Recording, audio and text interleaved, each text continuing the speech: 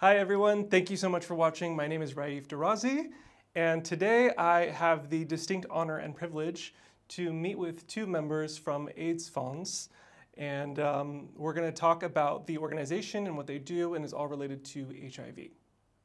So I'm here in Amsterdam. I was visiting for vacation to see my family. It's been over 15 years, and I figured while I'm here, why not do a little bit of HIV advocacy as well? Okay, so I'm going to introduce our two fellows here. We've got Mark Vermeulen, and he is the director of Aidsfonds since November 2018. And he holds a master's degree in business administration from Erasmus University, which is the Rotterdam School of Management. And in addition, he has a master's degree in political science and American studies obtained at the University of Amsterdam. Some of his previous experience includes working at the United Nations Development Program, and the UNDP is a United Nations agency tasked with helping countries eliminate poverty and achieve sustainable economic growth and human development. Mark has been living openly with HIV since 2007, and he speaks openly about his life with HIV in order to remove the stigma and to contribute to a better understanding of people living with HIV. I can relate to that. And then we also have Remko Van Leeuwen. Did I say that right? It's perfect. Okay. And he is the strategic advisor of Aidsfonds since 2022. Remko has a medical background. After his medical studies, he started his career in HIV research in the early 90s. He worked in both academic and industry positions on drug and vaccine development. Since January 1st, he joined the Dutch Aidsfonds as a strategic advisor. In that position, he helps Aidsfonds to achieve one of their most important strategic goals: to enable a cure for HIV infection in the future. His task is to accelerate research programming, finance from Aidsfonds in the Netherlands, maintain a network and scientists, HIV practitioners, people with HIV, facilitate the national network, NL4 Cure, and identify and stimulate opportunities for research financing and to cure and attract new parties to this fascinating area of research. Well, that was a mouthful for both of you. Yeah. Thank you so much for taking the time and sitting down with me, some random bloke who messaged you and said, hey, I want to do an interview. So I really appreciate it, and I know that the people that subscribe and follow my content will find a lot of value in this. Yeah. I think so. So I'll start with a question to you, and this is a general question that I ask my interviewees. What is your current assessment of the global HIV epidemic? I think it has two sides to it. I always start with the positive side, in the sense that if we look now at 40 years of HIV, we see that worldwide 75% of people living with HIV are on treatment. I think that's a fact that we celebrate too little. It's, I think, one of the main achievements in global public health of our generation, that we were able to get so many people on treatment, something that was thought impossible only 10 or 15 years ago. At the same time, that also means that 25% of the people living with HIV are not on treatment. And like you know, you need to have treatment if you're living with HIV, because otherwise you will become sick, acquire AIDS, and die, basically. And we still know that last year, worldwide, around 650,000 people died of AIDS-related causes. And if you realize that, then the glass is definitely not half full. That's devastating that after 40 years, still so many people are not acquiring the medication that they need, specifically because you know that those are the most marginalized people in the epidemic. So it's gay men, it's young people, it's sex workers, it's children that are being left behind. So I think it's really two sides, a lot to be proud of, but also still a lot to be done. Mm-hmm. Heard you loud and clear. So we need to acknowledge how far we've come, all the advancements that we've made, but then also recognize and realize that we still have a very long way to go. Yes, yeah, and it's especially because when you realize that HIV is a problem now, mostly because of who you are, where you live, who you love, what the color of your skin is, makes a huge difference. And that, for me, was one of the reasons to become active in this work, is that I feel this solidarity with the generation before us that made sure that this HIV medication is there, but also a lot of solidarity with people living with HIV that have exactly the same virus that I have, but they are not accessing that treatment because, like I said, of who they are, where they live, and that's completely unacceptable. And I do want to go into a little bit about, if you will, what brought you into the space, and more specifically, how you got to the point where you were brave enough to live openly with your diagnosis. So my diagnosis is a while ago, so 2007. I got my diagnosis in a sort of a regular medical checkup. And so for me, it was a complete surprise and quite devastating at the time.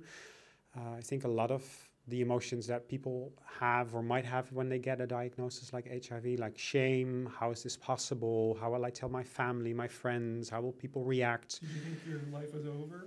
I knew my life wasn't over in the sense that I knew that treatment was there, but it did feel a little bit like my life was over in the sense of, will I ever find somebody that will love me for who I am? I've always found love very challenging. I've been with a partner now for many years, but especially at that time, it's like finding a partner was hard sometimes, and then thinking like, oh, but like with HIV, that will become impossible. So in that sense, having challenges, but also shame towards your family, like how will people react? So I knew that no, my life wouldn't be over, as in here in the Netherlands, there would be treatment for me, but it did raise a lot of questions and insecurities. And like I said, at that time I was working in sort of a more political field, in development, and after a year also made me realize, for me, I was in that position living here in the Netherlands, but I also realized that for a lot of people, especially at that time, there were still so many people living with HIV not on treatment, that I just wanted to do something with that. And so I started at Aidsfonds in 2009. I've been in different capacities since then, and in the last 4 years in the capacity of executive director. And also, for me, it was a process to become open about that. Like in 2007, I wasn't open. I told a few of my close friends. I told my parents after half a year. But it took me several years to become more open in my work. And it took me even longer to start publicly speaking about it, because there's still this questioning of what will people think, how will they react. So there was this hesitation. Yeah. And Remko, turning it over to you, what was your experience living in the Netherlands, growing up in the Netherlands, as far as your perceptions of HIV and advancements, or not being aware at all, or what was that like? Well, I'm a bit older than Mark, so I'm a gay man, so I have sex with many guys, and I had my coming out in the mid-80s, and this was the time when actually the first patients with HIV were diagnosed, a time where HIV was still a deadly disease. And, although I don't have HIV, fortunately, at the moment, I've been at risk for 40 years. And I've seen a lot of friends die, especially in the early years. It was really a sort of gamble whether you would survive or not. So for me, that has always been a motivation to be active in the field. And so I started my career in HIV at a time where I think there was a lot of excitement about the fact that the antivirals that were then discovered and being tested in patients for the first time actually made a difference. Initially with some modest effect, but when we had the opportunity to combine different antivirals with each other, it became a difference of day and night. So I've seen, what the medical field can actually do for a disease that used to be a deadly disease and now is for people that have access to treatment, a chronic disease that not necessarily has to influence the way that you live, right? And so, like Mark mentioned, we are fortunate in this part of the world. There's many places in the world where people are less fortunate. Yet I do think that if you look at the medical developments in the field, there is actually that same sort of spirit again that, hey, we can make a difference here. We have been able to treat people with HIV, make sure that instead of them dying from HIV, they can live a long, healthy life. Now I think we're in an era that we have the prospect of curing people from HIV, really making sure that HIV is no longer a threat to them, even in the absence of taking antivirals. And I think that's a very exciting time. Oh, yeah. And on a personal note, as someone who is HIV negative, and with your statement about being diagnosed and then that concern about is love possible, is a relationship possible, I know that so many people that reach out to me, DM, comment, that's one of their primary concerns when they get a diagnosis after they learn that they can continue living and being healthy is what's the possibility for love. And as someone who's HIV negative, what is your perspective on that? And has that changed after you've gone more into HIV research? Yeah, I've seen, especially in that time where HIV was a deadly disease, obviously, taking the conscious decision that you would take a relationship with somebody who's HIV positive is actually something that is, what's the appropriate word for that? It's actually a very big decision to take, obviously. So I've always admired my friends who were HIV negative and yet, because they fell in love with somebody who's HIV positive, took the decision that love prevails and took that step, a big leap. Now, I think, although there's still stigma,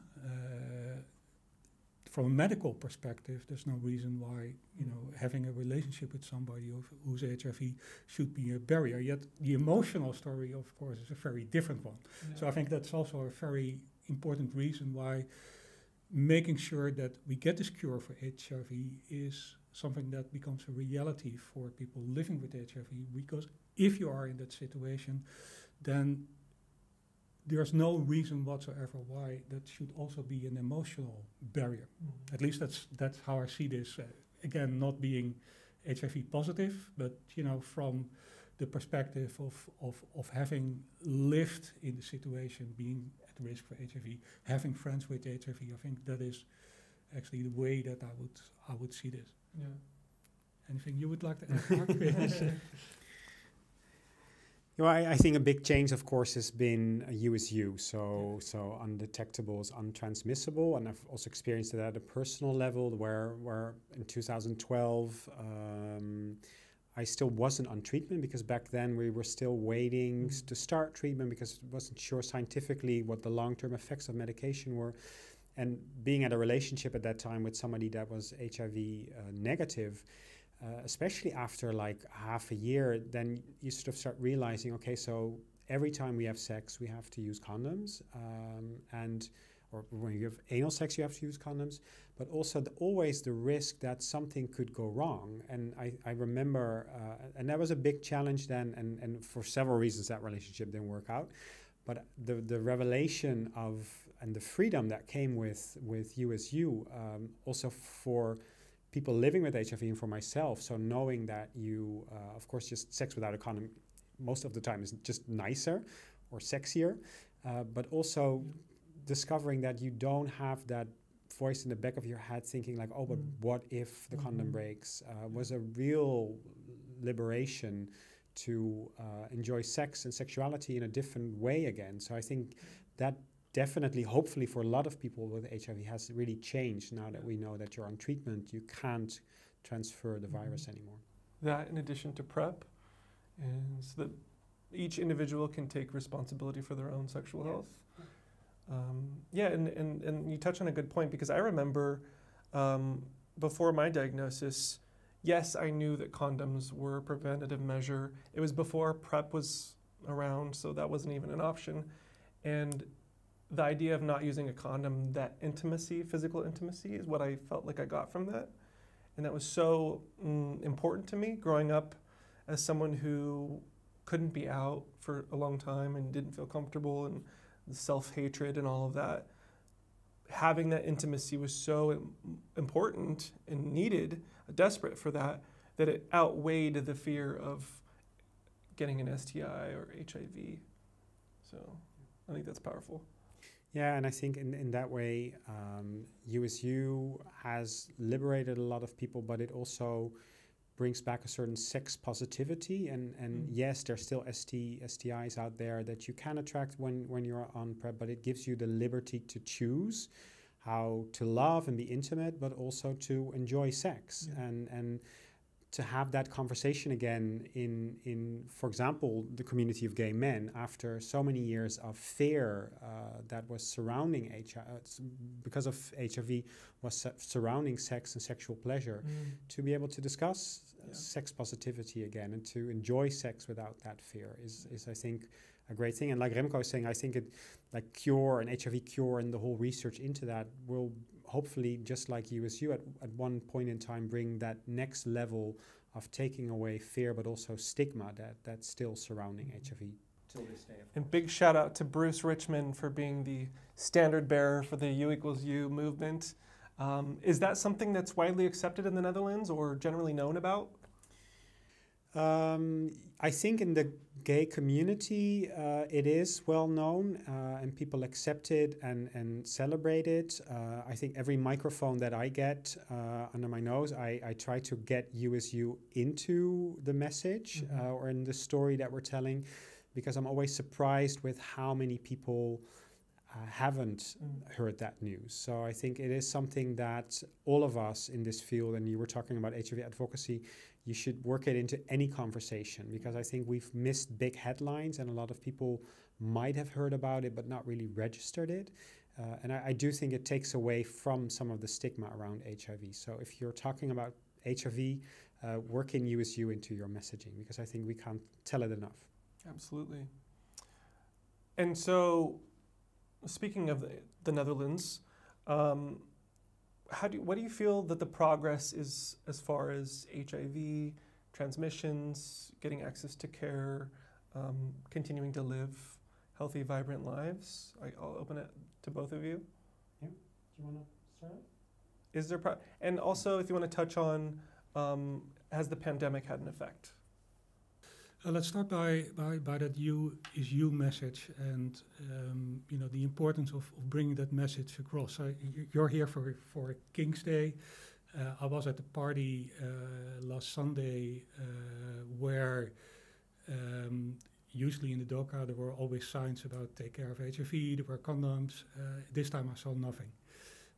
So I think despite the fact that I think we take for granted that there's now more preventive measures, I think we shouldn't lose track of the fact that you have to be vocal about the fact that people need to protect themselves. Whether that's with PrEP or with condoms, doesn't matter. But the total absence of that message was not a good sign, I thought. The second thing that we have here in the Netherlands, which I think is true for a lot of European countries, is that there are more and more people on PrEP, but access to PrEP is still limited. And that's, I think, for a rich country like the Netherlands, a shame. We know that PrEP is highly effective. It works in 99% of all people who take PrEP. So it's a huge step in controlling HIV. So we have a lot of people on the waiting list here, and that's unnecessary. A rich country like the Netherlands should be able to arrange that. So there's... Is that a lack of the medicine itself, or administrative problems, or why is there a backlog? It's not a lot of a lack of medicines. It's not a matter of cost, I would say. We spent like 100 billion in this country on healthcare. The fraction that we spent on PrEP programs is neglectable. But I think it's the bureaucracy that actually prevents systems to be really flexible. So as an organization, we want to be, we want to make sure that the discussion is not forgotten. Coming back to your question, what is the difference now? Again, I came from a time period where HIV was a deadly disease. We have made a huge progress, but we're still not there yet. Yeah, it's so striking to me that a country that I would consider to be an ideal place where, healthcare and government and community can all come together and understand the epidemic, and really you have the backing, you have the social backing and the support to still have such a struggle with something so basic as access to PrEP. There are so many great things about the Netherlands in that respect, but gosh, then I'm like, these other countries that have all these other hurdles, government, social, otherwise, how how do we get them to where we want to be when it's a struggle here even? Yeah, from my perspective, healthcare is really a difficult, difficult industry, difficult sector to work in. You know, if you would be the minister of health in a Western country, typically what you would fear is the fact that we're all getting older. You know, we're consuming a lot more health care. It's getting costlier. It's not keeping pace with our growth of the national product. So there's a lot of things that you have to take care of, and I can perfectly see that, you know, in the grand scheme of things, this might not be at the highest priority level from a Minister of Health. And yet at the same time, this is something that is so simple to solve compared to all the other problems that I think, you know, it should be solved. It can be solved. Yeah. And I think it will take organizations like us and others to make sure that we continue with telling that story, not only here in the Netherlands, but especially also for people living in low and middle income countries. Like Mark mentioned, you know, we're on the right track here in this part of the world, but unfortunately, since COVID, we have seen a rise again in the number of new HIV infections, and that's a very challenging situation, which hasn't changed now that COVID is away. So I want to touch on this other topic now. So Mark was program manager for the International Human Rights Program, Bridging the Gaps. Since 2015, it has been one of the largest programs worldwide that is committed to the health and rights of the most marginalized groups in the fight against AIDS. So my question is, what were some critical needs that you discovered during that time in the marginalized groups? And is that domestic, international, both? So this program was funded by the Dutch Ministry of Foreign Affairs, and we're now actually continuing that program with what we call the Love Alliance. And that's focusing now mostly on the African region. And I think what we've learned there, what we saw there, is that HIV, again, like I shared in the beginning, is mostly hitting people that are marginalized for one way or the other. We now know that since last year, 70%, so 70% of new infections worldwide are among these what we call key populations. So these are LGBTI people, sex workers, drug users. So that's those groups together form a small fragment of the total population worldwide, but yet again, they form 70% of new HIV infections. So if we're wanting to address HIV and reach a world where nobody dies of AIDS, we have to work with these groups. And that's what we started doing back in 2015. I think one of the things that we learned that was most important is that you have to work with these groups together. I think one of the building blocks of the HIV movement from the very early beginnings was nothing about us without us. If you sometimes you hear people talking about hard to reach groups. No group is hard to reach if you're working with the people in that group, because they know who their community is, they know what their community needs, where they are, and how you can reach them. And I think for us that meant working with community-led organizations in all these countries, so with gay men's organizations, with sex worker organizations, with people using drug organizations, putting them in the driver's seat, asking them what they need. And also willing to invest in that, because I think for a lot of these groups, especially in lower and middle income settings, HIV is not in their top 3 problems. Their number 1 problem is, will I have a meal tomorrow? Where will I have a roof over my head next month? How do I take care of my children? So only by addressing those needs and having what we call sort of a holistic approach, you can also start addressing their needs. So I think the nothing about us without us was really also in that sense coming out. And if you talk to people, it's also mostly about their human rights position. So if you're marginalized, if you're criminalized because of who you are, what we're seeing happening in Uganda now, you cannot address the HIV crisis among, for example, gay men, if you know that there's a penalty, a prison penalty on being gay. You will not reach that group. So the second thing that we really learned is putting the rights central to these groups is crucial to get better health outcomes and ending HIV. So you're talking about the direct connection between the rights of LGBTQ, et cetera, and being able to stop the HIV epidemic. There's no way, and I think UNAIDS is also leading in that sense. But we, like Remko said, we have made this huge progress in HIV medication. That medication is available, condoms are available, testing is available by just a prick in your finger. All these things are also available in the countries, or mostly available in the countries where this problem is. But if you look at a country like Russia, where you cannot give any health information to gay men at all, how can you expect them to protect themselves against HIV if they cannot even inform themselves about HIV? If they go to a doctor, they get the message, we don't have treatment for people like you. That's not a medical issue, that's a human rights issue. And then even back home, even in the US, now we're seeing a lot of rights being rolled back. Yes. With legislation, which is especially among frightening. trans people. Yeah. And then you see that the funding for specifically for HIV treatment is being funneled away from marginalized groups and only going towards, you know, female mothers, or for an example.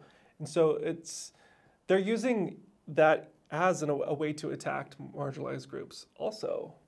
Yeah, I think we did a study a couple of years ago looking at the global HIV funding landscape, where we found that 4% of HIV funding is actually going to key populations, while again 70% of new infections is among key populations. Wow. So where's the rest? The rest of the funding is going to other groups that are also being hit. So young people, women, children. And again, I think we should really avoid as a movement to being played out against one another. So my point in no means would be to fund other groups less. There should be more funding available, and the money should be data driven. Where are the people with the highest risk? Which approaches are best working? And those should be implemented. And if you proportionate, but also fully funded. And I think that's another problem. If you look at the global HIV response, international donors are pulling away. Most countries are carrying a larger burden of the HIV costs themselves, which is great, but that's stagnating, and the epidemic keeps growing. So there's a big problem. We should look at the division of funding for HIV, but also acknowledge that more funding for HIV is needed if we really want to end the epidemic. Okay, so Aidsfonds has 3 main strategic goals. My understanding is 1, no new HIV infections, 2, sexual health, sexual rights, and 3, HIV cure. So keeping in mind the things that we've been discussing and the issues, how is Aidsfonds helping towards that goal? Yeah, so I think our overall mission as Aidsfonds is working towards a world where everybody is free to love fearlessly. And that means without stigma, without fear for HIV or STIs. And these goals that you describe are sort of our aspirational goals. So that's what we're really working towards. I don't expect us to have a world in 4 years where everybody can enjoy their sexual health, but that is what keeps us going. That's what wakes me up in the morning, and that's what we go with, the thought that we go with to sleep at night. I think it basically means addressing the pandemic. So first of all, making sure that people have the space and the opportunity not to acquire HIV or STIs. If they do, that they have the means to treat themselves and keep themselves healthy and alive. And I think the final goal, like you said, which we added, I think 5 or 6 years ago, is really coming to terms, and I think Remko mentioned it at the beginning of the conversation, is that in the field of HIV, we've been so happy with the developments in the field of treatment that we sort of came to accept that as sort of the end point. There's treatment now, so that's great. Well, at the same time, if you look at a lot of other diseases, treatment is great, but you want to be cured. And I think also in polling and research among people living with HIV, especially young people living with HIV, cure is really something that is desired because it takes away the burden of taking your pills every day. It takes away the uncertainty of will there be medication for me half a year from now or next month. but it will also take away the stigma that people are still, even if you're on treatment, you're still living with HIV, or you're a person with HIV, and an HIV cure will hopefully take that away. And well, perhaps we'll talk about that, but that's still far off. We know that HIV cure won't be available tomorrow, but we felt as Aidsfonds is that we need to invest there to make sure that the research takes place in the field of HIV cure, but also there we see our role, or our niche basically, to make sure that also here it's nothing about us without us. So that HIV cure is not just something that scientists do, which they play a hugely important role, especially in this phase, but also now already people living with HIV are involved in determining what kind of cure would be acceptable, what do they need from an HIV cure, and not just for people living with HIV in the Netherlands, but for people living with HIV everywhere in the world. And if you consider that there's 38 million people living with HIV, most of them on the African continent, we also need to have communities living with HIV there involved in cure research. So that's what we hope to bring to the table as Aidsfonds, as part of our strategy. Very good. And Remko, I'll take it to you a little bit too, speaking on HIV cure research. Can you talk about fast-track cities and what that means for the Netherlands and what Aidsfonds' role is in that?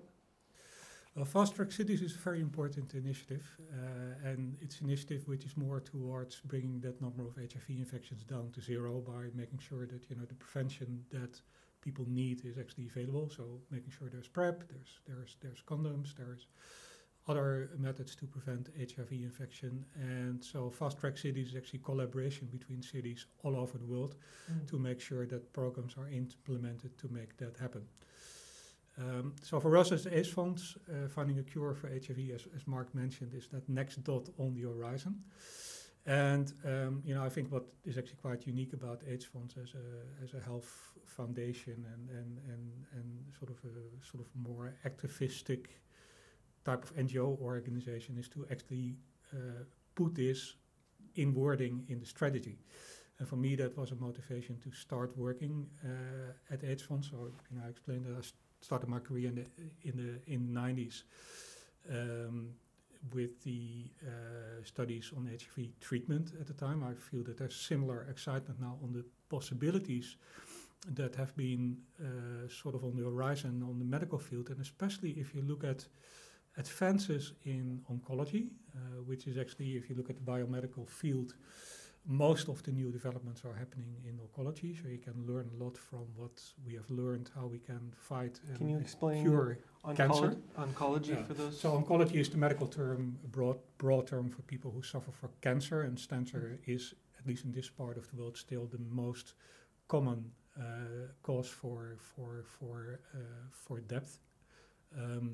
So if you look at, for example, the last 10 years, how the engineering of our immune system, and that sounds very futuristic, but what we actually have been able to do in a very safe manner is actually take out cells from patients, treat them outside the body, and then give them back to patients. Then they're sort of weaponized against the cancer that you have in your body, so they automatically start attacking the cancer that you have in your body. Those developments look very promising now for other disease areas as well. So there are already trials out there where people with autoimmune diseases are treated with these sort of new medical interventions, and we're very convinced that this is very promising for HIV as well. It's not there tomorrow, like Mark mentioned. This is still a dot on the horizon. I often explain the way that we get there as a journey, and I take the journey how we got to HIV treatment today as an example. When I started my medical career, vividly remember just after King's Day in 1989, so that's now a very long time ago. But we had at that point in time just one HIV drug on the market, AZT, and there were a couple of new ones that were investigated, and which in combination led to a very effective treatment. Yet when that was brought to patients in 1996, This was still a very complicated regimen. So I vividly remember 12 pills. Sometimes you had to take pills on an empty stomach. Others you had to take on a full stomach. It was just, it was a day job to take your HIV medication, as a matter of speak. We managed then to combine it into one pill. The side effects became less. Now we have, 30 years later, injectables that you have only to take once every 2 months. We have further developments which may lead into an injection that you only have to take once every 6 months or so. So from a functional perspective, this already comes very close to a cure. So if we talk about a cure, what we actually mean by that is that you have HIV in your body, you stop taking antivirals, and when on the normal circumstances the HIV would come back and would make you again at risk of becoming sick from HIV, or makes that you have a risk of transmitting HIV. If you have a cure strategy, it can actually mean that you are off antivirals for a longer time, and yet you have no risk of becoming sick, yet no risk of transmitting the virus. Those are two very important points of what a cure strategy is. And if you would be able to achieve that with injectable therapies that you only take every 6 months, it is already something that comes close to what a functional cure could be. My prediction would be, the next step after that would be that you would have strategies where in combination, so probably some pills that target the virus, some pills that are more targeted towards your immune system. You can maybe ART-free for a period of 2 years. So that will be a longer period. I protect it just with antivirals. The regimens will become more simple, more easy to administer. And our dream is that eventually the cure of HIV will be a single shot that will cure everybody. Are we there in 10 years? I don't think so, but for the next 20 or 30 years, that is a very realistic outlook. Mark, I'm really glad that you mentioned meeting with community in this search for HIV cure and how important that is, because I'm a co-chair, I'm on the community advisory board working with HIV scientists and researchers in the US. And that is something that we stress, is that there needs to be communication between the science, the research, and community. What good is a cure if it doesn't meet the actual needs of people who are living with HIV? And then you mentioned the engineering aspect of a potential cure. And immediately, you think of sci-fi, these scary doomsday, storylines of what happens with medication going out of control. And that just underscores the importance of having that constant communication and connection and really trust with healthcare and science community. So I'm really glad that that's an emphasis for Aidsfonds moving forward. And it's heartening to know that not just in the US, but elsewhere, that's also a mission. No, and I think you're absolutely right. I think it makes it challenging for HIV cure, because I think for a lot of us, the current HIV treatment has a very high quality and a high quality of life. So any form of cure needs to match that, or to even be better. And it's really different if you look at, like Remko mentioned, cancer. There's, of course, in cancer treatment, often there is no other option. Like it's either you will die, or you can take a form of treatment. And then, of course, your reference or the scenarios you're looking at as a patient are completely different from if you're on a chronic disease with a good quality of life. So I think, yes, we need to be involved, and we need to be helping out to see what is it that we really need. And I think trust is a big issue there as well. If we look at COVID, and we saw how happy we were that a vaccine was developed, but then how many people had distrust in whether or not it would work. In my country, but also in the African region, we saw there was a lot of skepticism around, is this really working? Is it safe? So I think we should also really learn from that experience, and not just focus on having a form of cure available, but working with communities so that there's a good sense of understanding what it is, how it works, that there's community leadership that also supports the form of cure that could become available, so that it's readily acceptable also for our community, and not something that we need to start explaining once it's there. Exactly. Well said. Want something to add? Yeah, maybe something to add. I think this is a general trend that is true for all areas of medicines. Our interventions are becoming more. You mentioned the word sci-fi, so we have a lot more explaining to do. And I think also for HIV cure, our storytelling is just a more complicated task than it is for HIV treatment. People know what a disease is, what a virus is, people know what a medicine is, and they can make a relation that if you take a medicine, it will probably inhibit the virus and therefore you won't get sick. The storytelling with HIV cure is a very more complicated one. And it's also more a two-way street, so it's us telling people who take an HIV cure what to expect, what not to expect. It's also us learning from, what are the needs, what can we do to make that cure strategy acceptable to everybody, because only if it's acceptable to everybody it will work.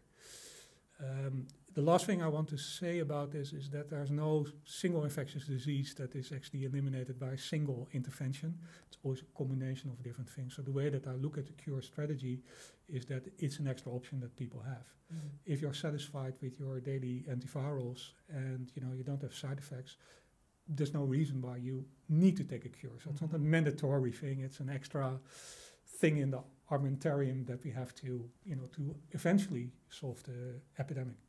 Yeah, I'm smiling as you say that because I couldn't agree more. And when you mentioned as an option, even just thinking about the extended release ARVs, I did a video and I was talking about it too. And for my personal needs, taking a pill once a day every day is easy for me because I take supplements every day. So it's just another, one other pill on top of, 15 to 20 pills that I take for bodybuilding and fitness and general health, versus having to schedule an appointment with a doctor every month, 2 months, having to go in and having an extremely busy schedule. And then that's, for me, more of a burden than it is of a help at this point. So it's definitely not a given that a new medication or a new way of taking medication is going to suddenly be acceptable to the community, and that people have different needs that we don't even know unless we have those conversations. So this is so true, and there's individual health, there's public health. From an individual health point of view, it needs to be an option, I think whatever form of cure strategies we design, it will always be that option. From a public health point of view, and looking at the number of HIV infections going up in the world, this is a must-have to make sure that eventually we curb the epidemic. So there's two different sides here. Yeah. Where do you both see Aidsfonds having an impact moving forward in the next few years, in the next decade even? What does that look like? I'm bringing the ship into shore a little bit. We're coming up on the hour, and I don't want to keep you all. Yeah, I think a lot is happening now. I think there's a few things that like I said, we have a mission and we have some dream goals. I think one of those things that gets me really excited, which is more national thing. I do think we discussed in the Netherlands a little bit. There's some challenges here, but at the same time, we see that we're moving towards less than 100 HIV infections a year in the country. Which makes us one of the first countries on track to really move towards zero new HIV infections. I think that will be a great thing for the people living in the Netherlands, but I think it could also serve as an example to really showcase that if you have your policies in order, which we don't always have in the Netherlands, but we're pushing for that, that you can actually really end the epidemic. So I think that's really one of the things that we're focusing on. I think the other thing that will keep us busy in the sense is that human rights perspective that we talked about. We see that in a lot of the countries where we're working with these community organizations, we're actually seeing a pushback. We know that in more than 40 countries around the world, the HIV epidemic is growing. The number of new HIV infections are growing despite all the medical advancements we've discussed. And that's because people are criminalized, people are discriminated, people are not able to access their funding. So I think we're looking at a world where HIV, and that's already the case in many instances, is more and more becoming a human rights issue with a very strong health focus than the other way around. And that also means for our organization to focus more and more on that kind of work. And then finally, I think is really the dream that we've described in contributing to an HIV cure. That will never be something that we will do as Aidsfonds. That will be a huge collaboration of scientists and communities around the world, mobilizing the funding needed, the scientific brain power behind it. But I really hope that as Aidsfonds we can contribute to all those aspects, but mostly also to the fact that we need that nothing about us without us, also an HIV cure, and not when the cure is ready, but from yesterday basically. And I think that's something that we'll keep pushing for, to hopefully eventually make a form of cure available for everyone everywhere living with HIV if they choose to be cured. Yeah. Okay, that's exciting and hopeful. And is there anything that we haven't discussed today or that you would like to share, touch on for you personally or the organization? Well, maybe, to touch upon what Mark just mentioned, sometimes we have these strategy sessions and we ask ourselves the question, are we still in business in 10 years' time? And then we say to each other, hopefully not. But if I look at one of our partner organizations, the KNCV, that's the Dutch Tuberculosis Foundation. So tuberculosis has been a disease where, we also have seen in the 1950s actually quite a dramatic change with the introduction of antimicrobials at the time. It became from an endemic disease in this country to something that is still occurring, but on an incidental basis, and mostly is an import disease. Yet the KNCV, established in 1904, is still establishing and thriving as an organization, especially because there's still a very big global challenge. Globally, it's still the most prevalent infectious diseases where people die from. So, I think you have to be in there for the long run, especially if you look at the international aspects. Things don't change overnight. And so for me, it's a very exciting time to work at Aidsfonds because of all the developments in the field and what we can do with HIV cure. But, I think that you have to really see that as a journey.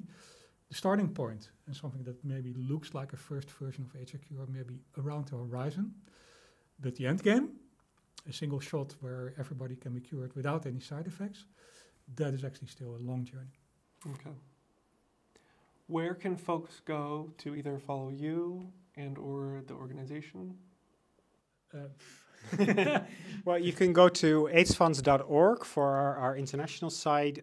You can follow me on Twitter, Mark Vermeulen AF, and on Instagram and all the social media channels. You'll find them online. And yeah, really excited if people want to do that. And is there anything that folks can do to support? Yeah, I think it's great, and especially for people outside of the Netherlands to follow our work, to be vocal about what we need from a community of people living with HIV. So to participate in online discussions, to make yourself vocal against the pushback movement that we're seeing. You discussed the pushback in the US, but also in Uganda. Make your voice heard that this is not acceptable. And of course, we're a fundraising organization. So if people want to fund our work or participate with a financial contribution, please be in touch, and we're always very happy to talk to you. Well, thank you so much. This has been a fascinating conversation. I feel like we've just barely scratched the surface of a lot of very interesting topics. I'm sure people are going to have questions, comments after watching this video. I would love to follow up with either of you, both of you, in the months to come, and just keep following your journey. Thank you. Thanks for your time. Really appreciate it. Thank you both. Thank you. All right, folks. I hope you enjoyed this interview. Please like this video if you liked it, subscribe if you haven't already, and hit that bell so that you get a notification every time a new video is posted. And I will see you guys soon. Cheers.